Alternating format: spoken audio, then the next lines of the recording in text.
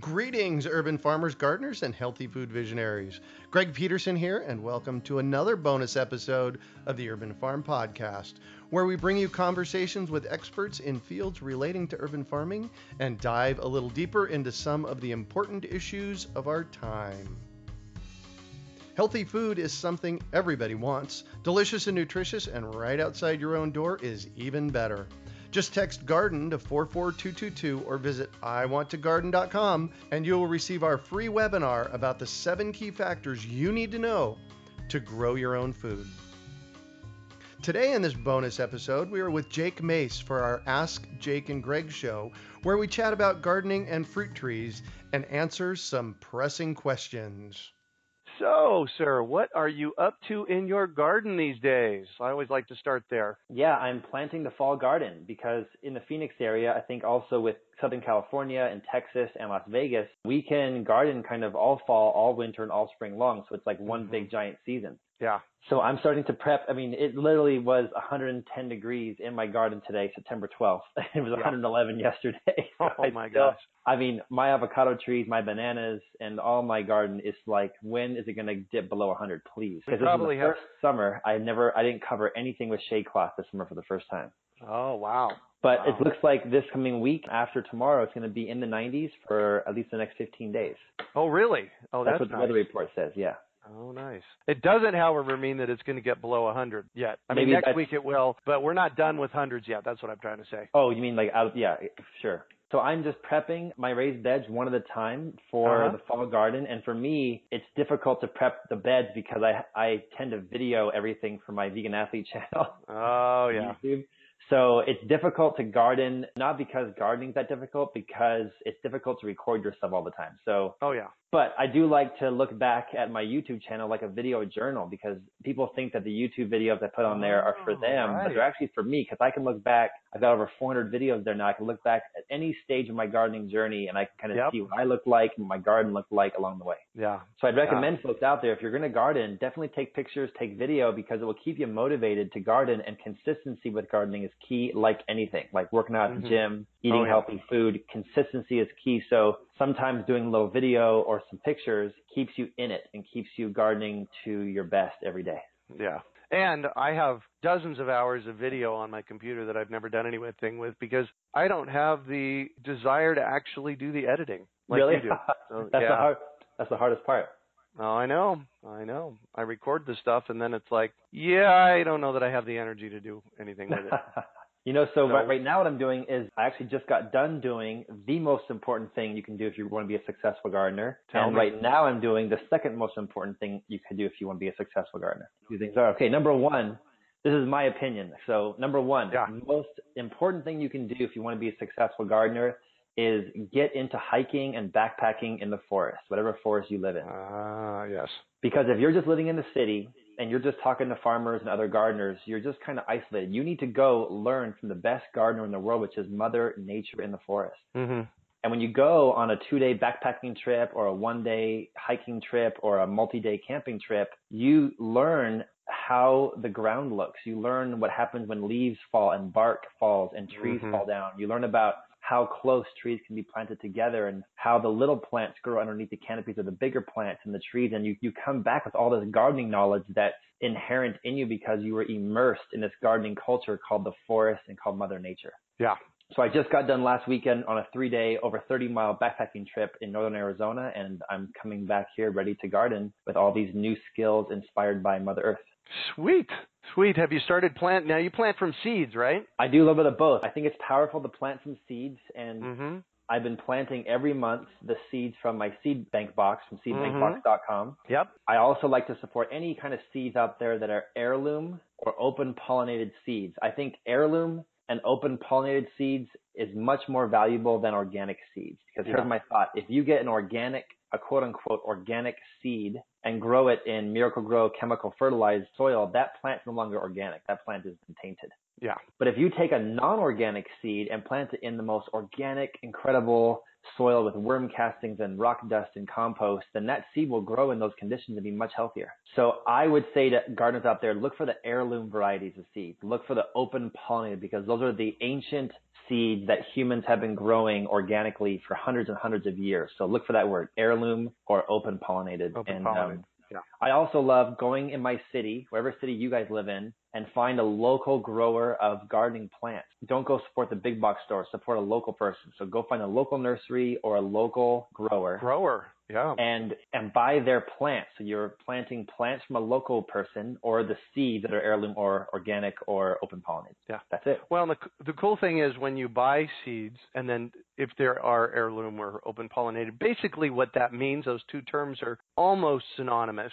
It basically means when you plant that seed and you save the seed after it's gone to seed, you will get the same plant that you started with. Exactly. Yeah. So that's one of the tricks that I do here at the Urban Farm is I've been planting with heirloom seeds here for 15 or 20 years, and I have multiple things that are growing in my yard that I didn't plant this year or last year or the year before or the year before. There's nasturtiums and basil and lettuce, garlic, onions. Probably beans. Cowpeas. They come back year after year. I'm trying to think what else. Parsley, man. Every winter I get a parsley forest here. That's awesome. Yeah, and it just comes back year after year. And that goes back to your forest conversation that you were talking a little while ago. It's nobody tends a forest. Things just grow. So what if you created your yard, and I know you're doing this, Jake. I've been doing it for a couple of decades now. What if you created your yard to be like a food forest? That is exactly what I'm trying to do. Yeah. You know what, Greg? This is very interesting to me. For some reason, I think Mercury is in retrograde or something's happening with the universe. Maybe that solar eclipse or something's happening where I'm getting a lot of hate lately on my YouTube videos. Really? Yeah. For gardening? For the gardening, especially for the gardeners have been angry lately.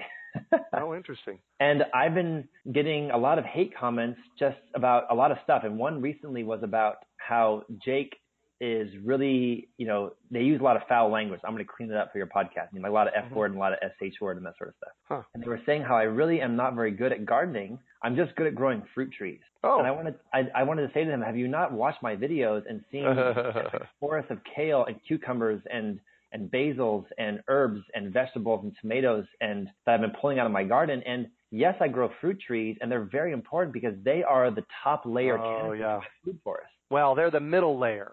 Or the top layer is your mesquites and that's what I mean. things. Yeah. Sure, but I mean, just the trees in general are the parents and the microclimate producers for the garden. Yeah. So really, really, really, really, really, really, really, really, really important. Important. And so if you're somebody who just has a garden, you've only done half the work. You need to put in some fruit trees and some native trees. Yeah. That will help to insulate that microclimate that you're trying to create, which is what Greg just mentioned, a food forest. You have to create a food forest in your backyard and your front yard. Yeah. And Greg, you've done that at the Urban Farm. I have. And you know what? I want to speak to what you were saying there about you don't know how to grow. First of all, I know you know how to grow that stuff because I've seen it. However, I knew you 5 years ago when you didn't really know how to grow anything. So I've been gardening for 42 years now. Right. Here in the desert. And, I've experienced a lot, but what I really want to acknowledge you for is you've only been doing it for 5 years. And I saw pictures of your yard 5 years ago, and it was a flat dirt area. And what you've done in the past 5 years is absolutely amazing. In fact, I think one time recently I told you when I was there that your gardening space is the most amazing gardening space that I've seen here in Phoenix. Thank you. Yeah. So, just people are going to be grumpy now for whatever reason, but we just need to get back to gardening. Get your hands back in the dirt and garden, baby, garden. Exactly. And that brings us to the second most important thing I think is for gardening successfully. Great. Number one was go to the forest. Go to the forest and spend time in the forest. Yep. Number two. Like not just once in a while, all the time. Like when you guys have a free weekend, go in the forest. Number two is eat healthy vegan food or plant-based food in its raw state. I always say in my videos, I'm the vegan athlete. So of course I'm going to tell you to go vegan because I am the vegan athlete, right? Yeah.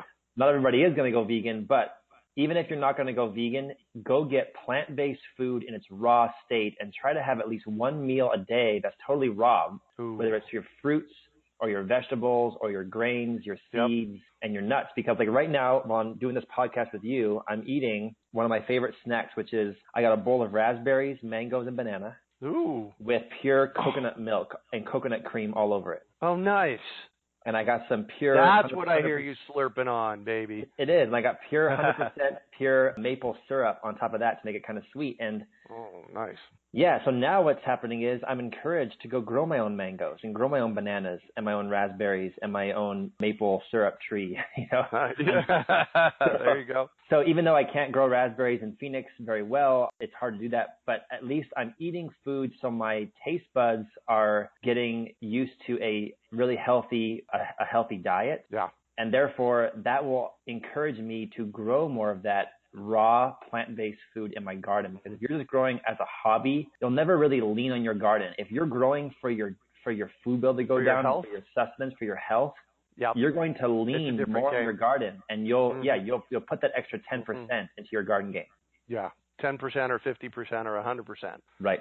This is exactly why I call it urban farming and not urban gardening, because gardening is a hobby and farming is a job. Correct. And when we're doing a job, that's, you know, we're putting more energy behind it. That's why, that is the whole reason, and thanks for bringing that up. That's the whole reason I talk about the difference between urban farming and urban gardening. So, exactly.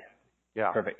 So I have some really exciting news to share. Go ahead. So I had some friends stop by the other day, and there was a little 5-year-old with him. His name was Jude. Yeah, his name was Jude. And he looked up into my tree, and he said, "What's that?" And I looked up. I hadn't looked up because this is a 15-foot tall fruit tree in my yard. I hadn't looked up in this 15-foot tall fruit tree in the past few days. And what was hanging there? A ripe papaya. That's awesome. I ate my first papaya off of my first papaya tree here ever at the Urban Farm. That's awesome. Yeah. And you had planted that papaya as like a little 6-inch little seedling, right? Or as a seed, maybe? Not as a seed. I bought it at the Arizona Rare Fruit Growers sale here almost 2 years ago. And I know if you did that, then you bought from my friend Dr. David Rosenberg, who probably grew that in Paradise Valley, which is right next to Phoenix. Yeah. So that papaya for sure was probably grown from seed all the way in the Phoenix area. Yes. About 15, 16 feet tall. The trunk on it's got to be a good 8 inches diameter. This thing is a tree. Wow. Yeah. Very excited about that. Very excited about that. So I think I didn't want to say this at first because I wasn't sure if they'd work, but I'm finding that papayas grow very well in the Phoenix area. Yeah. Now they do. I tried growing them 10 years ago, and it was too cold in the winter. They froze back. Wow. Yeah. And that's what happened to me. The first year I grew papayas, I had that freeze that knocked all the leaves off. But since then, they've been growing great. Yeah, well, this one won't freeze back. The top might freeze, but the trunk's not going to freeze. It's thigh size or bigger. It's huge. That's awesome. So you ready for some questions there, Jake? I'm ready.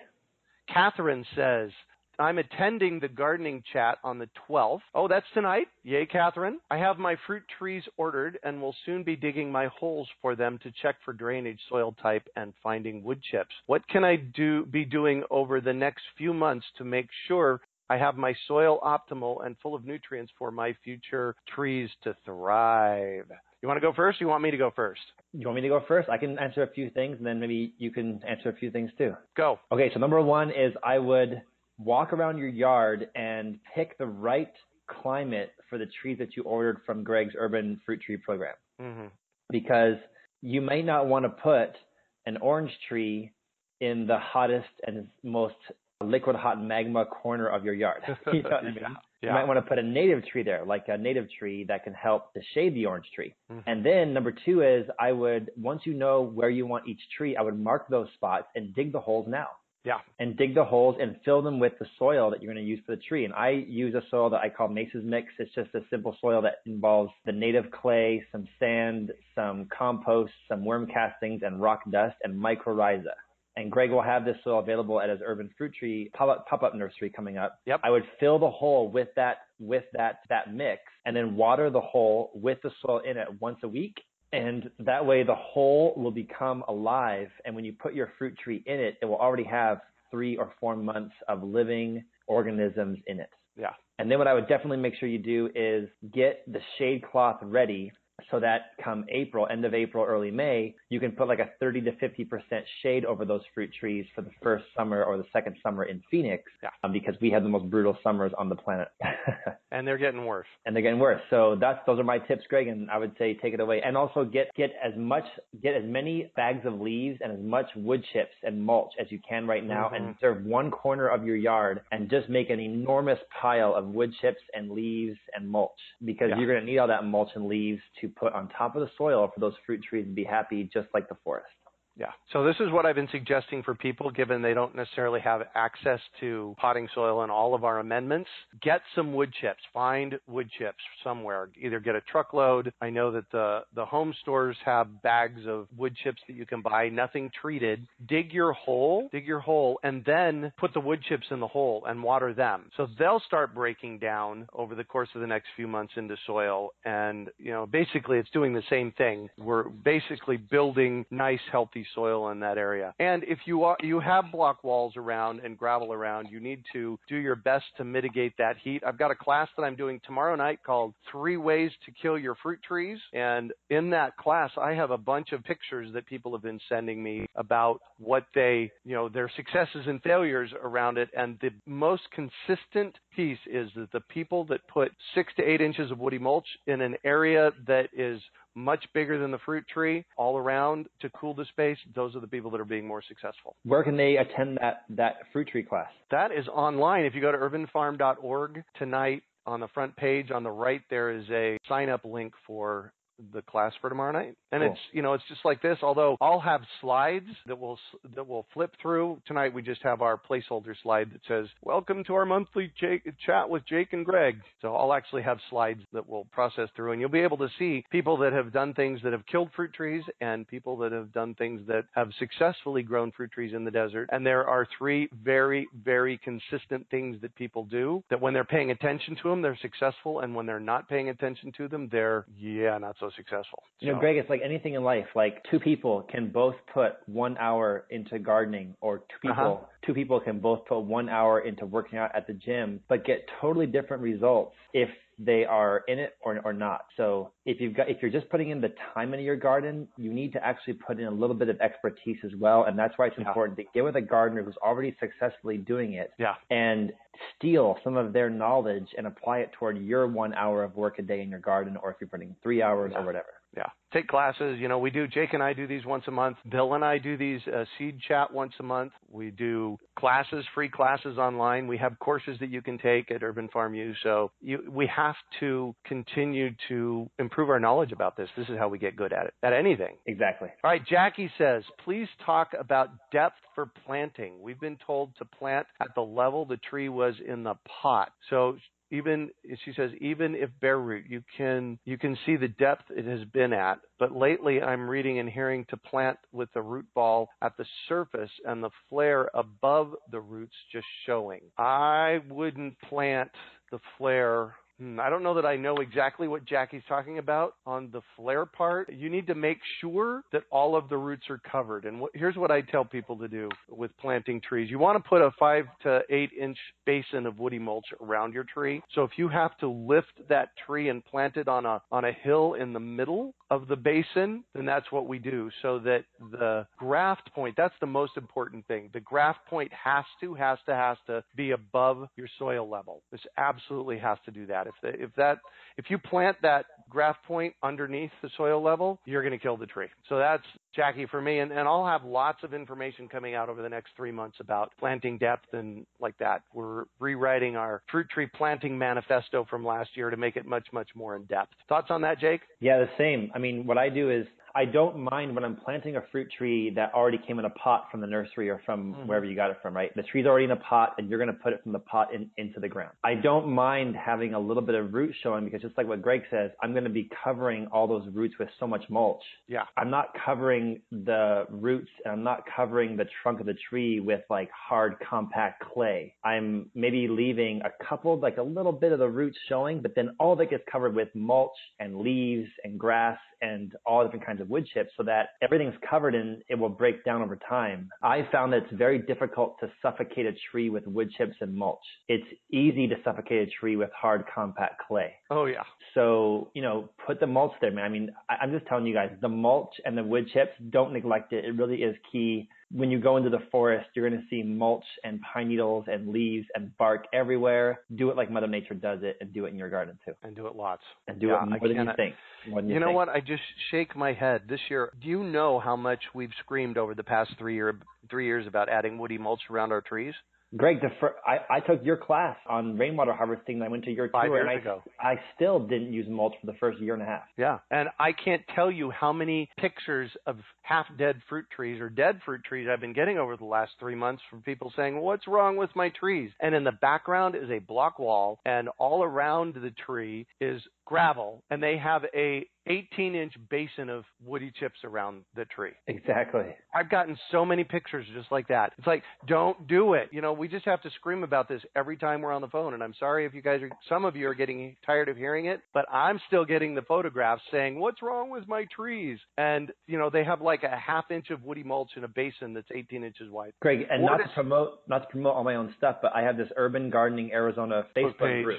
Yeah. It's approaching 30,000 members. I saw that. It's a private group. And the power of that is that I'm the admin of the group, and I get to see everybody. It's run by the members. Everybody puts their gardening pictures on there. And still, to this day, people post pictures of their newly planted tree with like a donut of a berm around the tree like they're supposed to. Yep. But then it's just clay, and there's like a little bit of wood chips, like a handful thrown in the middle. And I'm going, have you guys not watched a video or heard a podcast or taken a class? Because you need to have mulch and wood chips everywhere. Yeah, so I'm on your Facebook page. I'm actually on the Facebook group right now looking at, and I flip through it occasionally and answer some people's questions. Ellen posted there, she got a fig tree today, and it's a brown turkey. She says, wish me luck, and then and advice. So it's actually sitting in a gravel part of her yard. I'm going to go there and look at it too. For the first thing, Ellen, the gravel needs to go away. And so I did say, you know what, gravel needs to go away. And she said, thanks, Greg. I was thinking I would leave them on the patio for a few more weeks. So the other thing is you do not want to plant a tree in the ground right now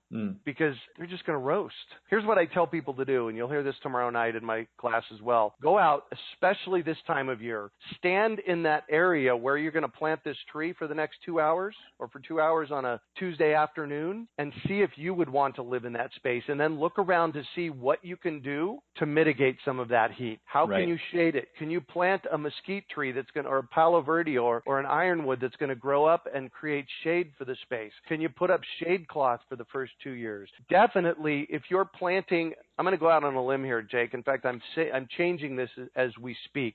Literally, if you're going to plant in a gravel yard and there is gravel within 6, 7, 8 feet of that tree, it's likely you're going to cook it. So when we say basins around these trees, 6-foot diameter basin, 7-foot diameter basin, 8-foot diameter basin. In fact, I've got pictures for class tomorrow night where he took his gravel front yard. I have a before and after picture. And he said, Greg, this is when I planted them in January, and this is what they look like in June. And he went from gravel to he's getting his food forest in, and the trees were thriving in June. Right. So, I'm sorry for those of you that hear me scream about woody mulch, but more and more and more woody mulch. And you have to add it every year because it breaks down into this great soil. And the woody mulch, here's what the woody mulch does. It creates a sponge effect, so it holds on to water. In fact, interestingly enough, you got a foot of woody mulch in some of your places, and you don't ever water it, right, Jake?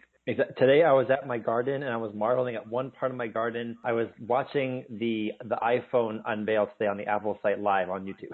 Right. And I was watering a tree at the same time, and I was sitting enjoying the shade of my tropical area of my corner of my garden. Uh-huh. And I've got one area where there's 2 feet of wood chips there. Haven't seen water in 2-3 weeks since it rained last. And I lifted up a leaf just to look at it while I'm watching the YouTube. And on the bottom part of the leaf, there was condensation droplets all over the leaf. Yep. How is that possible when water hasn't hit that spot in weeks? Because the wood chips is a sponge that holds that moisture. Yeah. So the wood chips are a sponge that hold the moisture. It's an insulation layer, keeping the space insulated. And first and foremost, it is creating amazing healthy soil. Correct. Underneath. So that's the reason. So I'm done with my rant. So shall we go on to the next question? Sure. All right, cool. So I'm just opening these in my questions at urbanfarm.org account, and I'm just going to read them. I have no idea what they say. So Carol says, we have only lived here for a year, so lots of other things have taken preference besides growing things. But now I'm wanting to start. I heard somewhere that you can Google our yard, and maybe we send you pictures to get help when and where to plant things. So I do that, Carol. It's called a phone consult. If you go to store.urbanfarm.org and scroll down a little bit, there's a phone consultation tab, and you can purchase a phone consult there. It's really simple the way they work. You send me your address and about a half a dozen photographs of your yard. Here's the thing. I've been doing them for 6 or 7 years this way. They're much more effective, believe it or not, than me coming out, and I guarantee them, if you're not happy, ecstatically happy with the amount of data that you gain from our conversation, I'll give you your money back. And we basically chat on the phone for 45 minutes about what's going on in your space, and I kind of do some coaching for you about what, how, where, what to do with the space, how to plant nurse trees, and so on and so on. So that's what I do. Do you do anything like that, Jake? I had a wait list that was so long I had to stop because honestly, I'm just doing so much with video production right now with my YouTube channel and my online school at my website, jakemace.com. Yeah. I just I don't have time for the consults right now. I had a wait list that was so long, and I was even charging like $400 an hour and still getting people that were signing up for it. So I just don't have the time. Maybe someday I will, but right now I'm loving the videos because I can reach millions of people. We're about to hit 9 million views on my YouTube channel. Congratulations, dude. Which is mostly about gardening, like 85% about gardening. Wow, nice. But anyway, you were going out to see people, right? I was, and even some things I was like acquiring like 10 or 20 date palms that I would go out and I would plant in the people's houses for them and stuff. Yeah. So that's the challenge, because here's the thing. If I meet with somebody on the phone, it costs me 45 minutes. If I have to go out to their house, it costs me 4 or 5 hours. From the time I leave here to the time I get back. And it just, nobody understands that but you and me. Yeah, exactly. So that's the reason we don't make home visits. And that's the reason that I do these garden consults. They promise you, you will learn so much. All right, next question. Jessica says, my daughter Natalie, 6, and I, Jessica, are here listening. Yay! Welcome. We are making a raised garden in our backyard and wondering if you know where we can order a truckload of soil to be delivered. We live in Chandler. So let's start with that one, Jake, because that goes right to your Mace garden mix. Yeah. So Natalie, there is a product that's okay. It's a little bit woody for my taste, but it'll work. I'm working on another solution, but for right now, today, September 2017, you want to call Western Organics and get their premium potting soil blend of soil. You can order it by the truckload. Their phone number is 602-269-5757. That's in the Phoenix metropolitan area. You get there. Just tell them that you want what Greg Peterson from the Urban Farm gets. They give you a discount for that. They will deliver 5 yards out to you. And it's usually about $35 a yard, $35 a yard. So that's one way to do it, but that's only half of the story. The other half of the story is that you want to add some nutrients, some stuff to the top. And for that, we're going to turn it over to Jake, because he's going to tell you about his Jake Mace mix that you add to the top layer that will just invigorate your garden. Yeah, so what was this person's name again, Greg? Jessica and Natalie. Jessica and Natalie, if I was doing a brand new raised bed, I have at least 5 videos on this exact subject on my Vegan Athlete YouTube channel. But if I was going to do a raised bed, I got the raised bed sitting there, and let's say it's 2 feet tall. The bottom of the raised bed, I do the straight compost, and I get it from Greg's source, from Western Organics. Yeah. And that's actually, for correction, it's actually not straight compost. It's their premium potting soil. Which has a little bit extra stuff, yeah. Yeah, it's got extra stuff in it. It's good for the base up to about, 6 inches from the top? 8 inches from the top? Yeah, I would say, you got to think I usually go about a foot from the top. Oh, okay. Because I figure that it's like a tomato plant's roots are going to go about a foot down. Yeah. So what I do is I fill it up halfway with that straight mix of compost, or if you're in an area that's not Phoenix, just find some local person who's producing compost. And sometimes Craigslist is the best option, because a lot of these compost type people, they advertise on Craigslist. And I would definitely go to your local source for compost. Mm-hmm. Because that way it's alive still. When you say compost is a very specific thing. Compost is composted down organic matter, and it's really dense.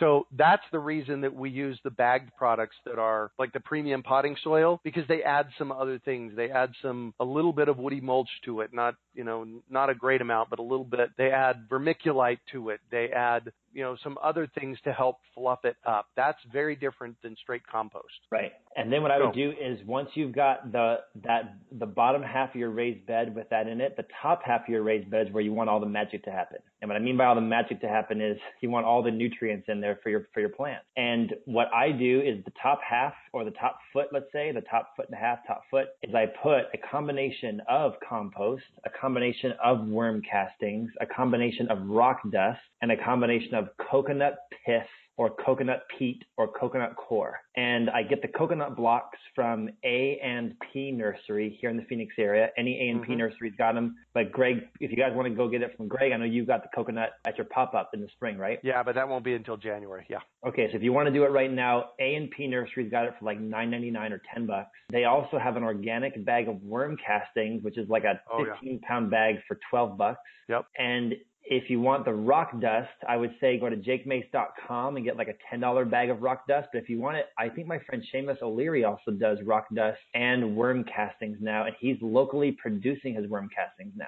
Ah, very good. So there's a little shout out to Seamus O'Leary. But I would say you want to combine those four things. So the coconut core keeps the moisture in your soil. Yes. And allows it to stay a bit fluffy so it won't get too compact and suffocate your plant's roots. The coconut core does not have nutrition in it. It's just for the moisture and the fluffiness. The worm castings is like a multivitamin for your plant. That's the nutrition, and so is the compost. And the rock dust is the minerals, putting minerals back in your compost so that your bones, your eyes, your organs, your muscles become caveman-like again, meaning strong and healthy. You know what I mean? Yeah. Because the food that we're eating, even if it's organic and it's from the organic part of the grocery store, it was probably grown in soil that's got hardly any minerals left in it, which is why everyone's getting sick lately. Everybody's getting the need to take multivitamins. Put the minerals back in your soil with the rock dust. And I do those four things, and then I put the seeds and the plants in there, and that has been my secret soil mix that has made my plants grow amazingly well. And what I'm getting to this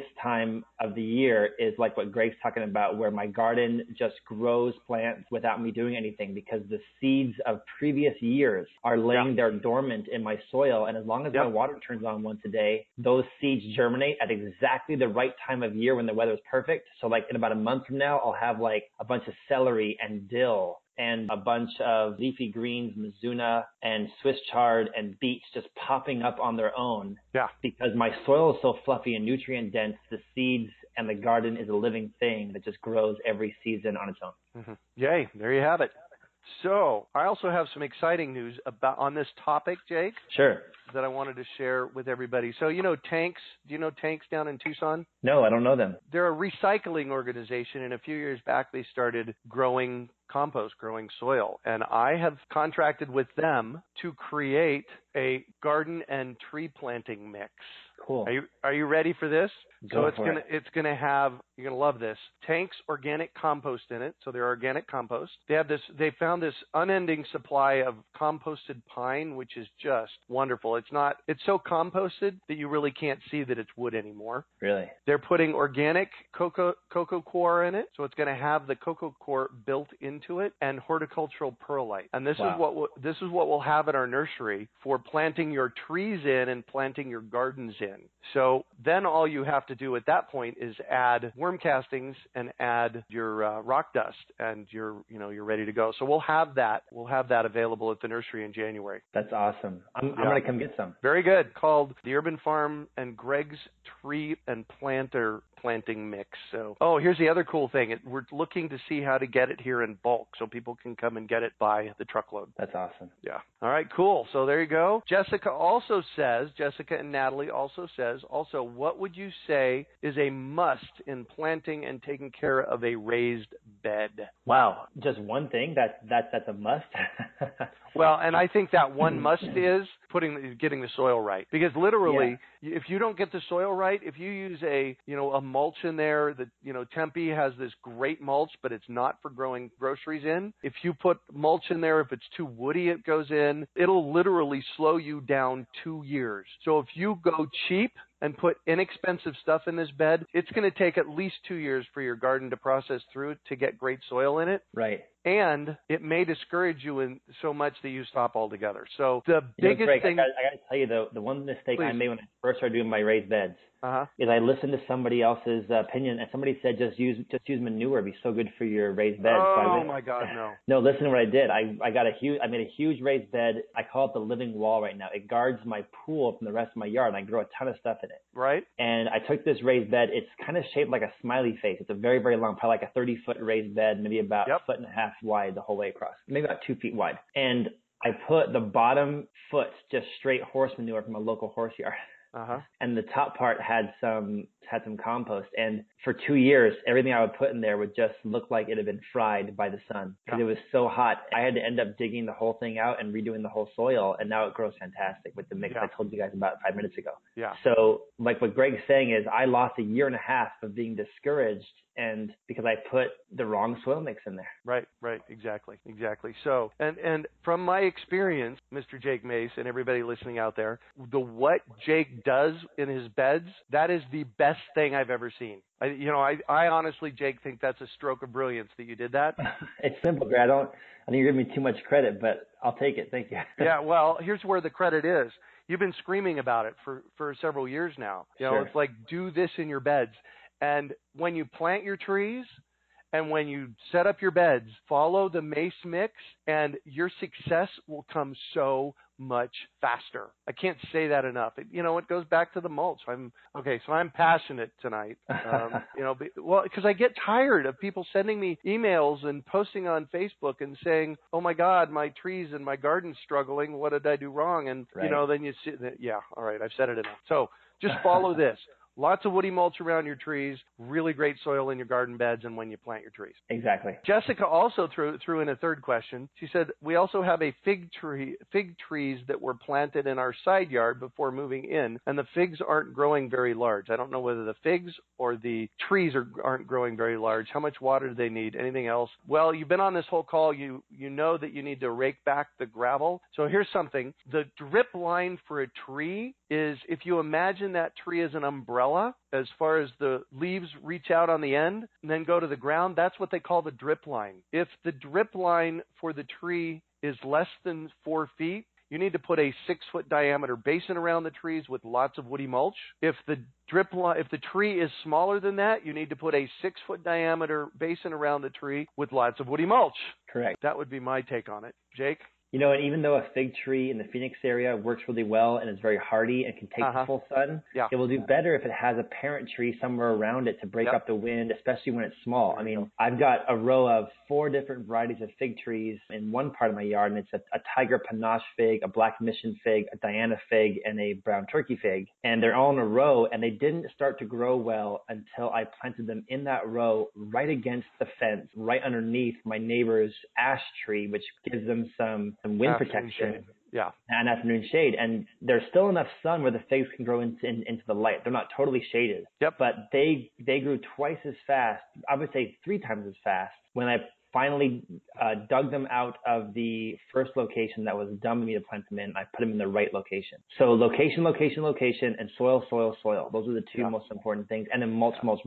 Yeah. So, Mr. Jake Mace, we are rounding up our hour here. What do you got up for the next 30 days? Well, I'm slowly starting. I'm a big time procrastinator, and usually, if you guys follow the Myers-Briggs test, like an INFP, like I am, is a big procrastinator because I need that stress to do things last minute, to do things well. So I'm trying this year to not procrastinate and do 1 bed here and 1 bed there, so that by like October, my whole winter garden is ready to go. Yeah. So come next month in October, I'll be planting some garlic and onions, potatoes, and stuff like that. This month, I'm planting beets and carrots and I'm doing some asparagus in my freezer right now. Oh, yeah. Very good. Some kales, some hardy kales, some cucumbers, and some beans. And I'm also bringing in 2 fresh loads of wood chips. I just spread 1. I have a second one on the way. Oh, my God. That way, by next month, I'll have a nice thick layer of wood chips to go into the winter with. And next weekend, not this weekend, but next weekend, the 23rd and 24th, I'm doing a garden workshop and garden tour of my home garden. garden. If you want to join in, the event is on my Facebook group. There you go. Urban Gardening Arizona. You can join it. There's already going to be like 300 people there, I think. Yeah. Go see Jake's yard. We will also have tours of the urban farm here. I think it's the first weekend. You can check our website, urbanfarm.org, but the first weekend of October, we'll have tours on Fridays and Saturdays. You know what the most important part of these garden tours are, Greg? I find is that people come, they love to just see a normal looking house in the city and see what the garden looks like. And some of them might be better gardeners than me. They just want some inspiration and some motivation from another gardening enthusiast. Yeah. Some are beginners and they want to learn how to do it right the first time. So, but what I would say the most important part for me of these garden tours is that when you have your garden on display for a day in front of a lot of people, it forces me to clean the garden up better than it ever would be cleaned otherwise. Yeah, that's a bonus for you, that's for sure. It is. So I want to thank all the gardeners out there who come to my gardening workshops because you guys forced me to go an extra 10% and get my garden organized. Because if you guys didn't come over, I wouldn't have any incentive to clean a little bit here and a little bit there. So thank you for the motivation to get my garden looking good.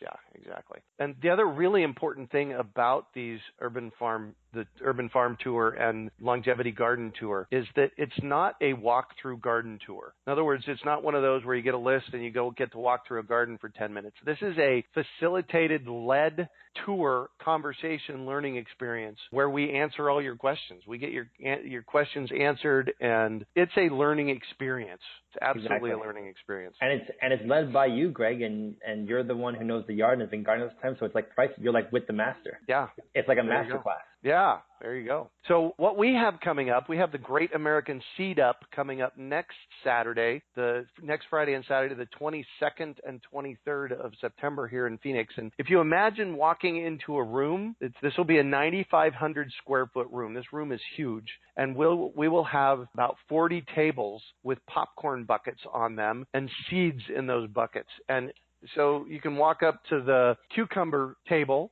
and grab a little Ziploc bag and a business card for the Market More cucumber, and grab a scoop, which will probably be a tablespoon in this case, and you grab a tablespoon of seeds and put it in that packet and seal it up and mark it on your list. And guess what? That bag of seeds, which represents about 8 to 10 packets of seeds at the home store, will cost you $1.25.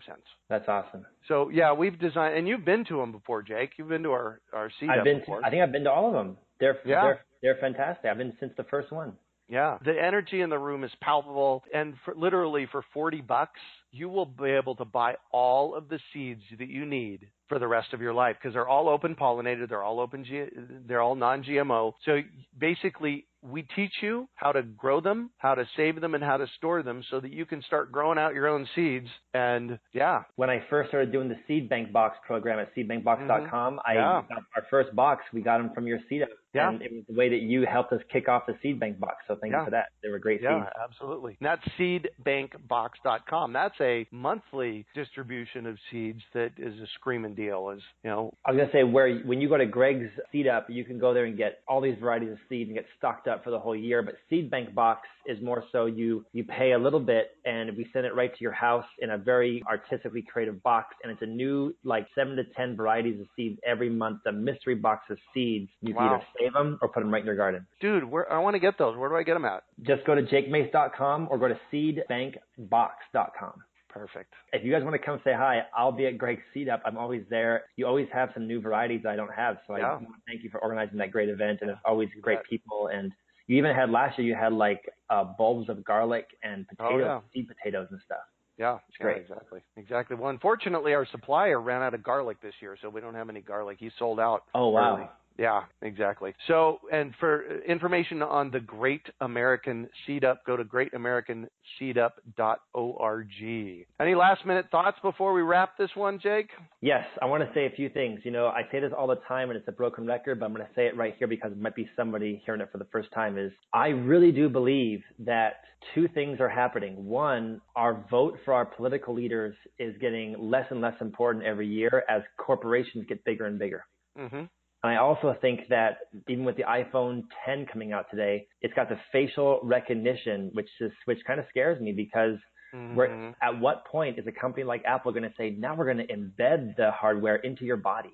and turn us into the Borg. That's coming. And I really think that gardening is a way that you can vote with your dollars, because instead of voting for your leaders, if you vote with your dollars, and what I mean by vote with your dollars is vote for yourself. Put the money into your fruit trees in your garden, your front, and your backyard, because not only in your education of gardening too, because not only are you voting with your dollars because you're creating a healthy hobby, you're creating healthy gardening exercise, being out in the sun and doing physical stuff, you're also growing food that's going to be medicine for you and your family, going to keep you healthy longer and out of the doctor's office as long as possible. And then you're also learning how to become kind of a modern day, I would say a hippie again, because you're learning how to become one with nature. Don't become one with technology. Become one with nature. Mm-hmm. Grow your food at home. Do not put the computer programs inside your body. Stay natural. Stay human. Grow your food at home and vote for yourself and invest your money not in the big box stores. Invest it into your front and your backyard gardens and grow your own food, for God's sakes. Amen. I'm not even going to say anything to top that. It was brilliant. Thank you so much for once again joining me this evening, Jake. And as I always like to say, farm out, and we will catch you on the flip side. Healthy food is something everybody wants. Delicious and nutritious, and right outside your own door is even better. Just text GARDEN to 44222 or visit iwanttogarden.com and you will receive our free webinar about the 7 key factors you need to know to grow your own food. We hope you enjoyed today's episode of the Urban Farm Podcast. Remember to listen for tips, advice, and resources to help you on your journey with urban farming. You can find us on the web at urbanfarm.org or send us an email to podcast@urbanfarm.org. In the words of Vincent van Gogh, great things are done by a series of small things brought together. Be encouraged that with each lesson learned and skill developed, you are one step closer in the direction of your dreams.